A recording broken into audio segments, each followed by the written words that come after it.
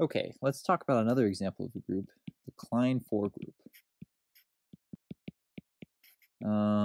So the Klein 4 group, we can think of, we can think of it as a group of matrices. So perhaps as a subgroup of GLNR.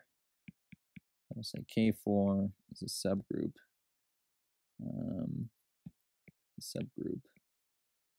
Of GLNR. And in particular, the Klein 4 group contains the identity matrix,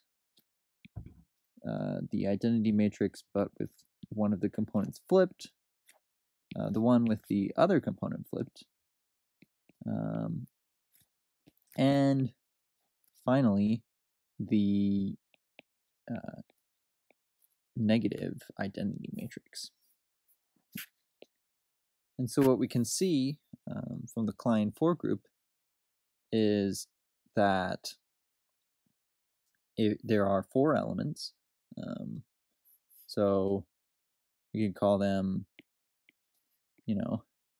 1, x, y, and z, say. And then when we multiply, so there's the identity. And of course, when we multiply the identity by anything, we get the identity again. But when we multiply 2 of the other matrices, right, these will multiply. It's just a diagonal matrix, and we get the other one. And same if we go here. If we multiply these 2 matrices, we'll get the other one. And same with these 2. If we multiply these 2, we'll get this one.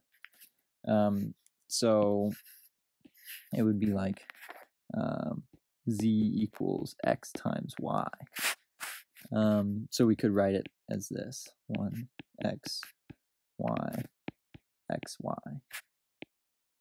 And of course, x squared is 1, and y squared is 1.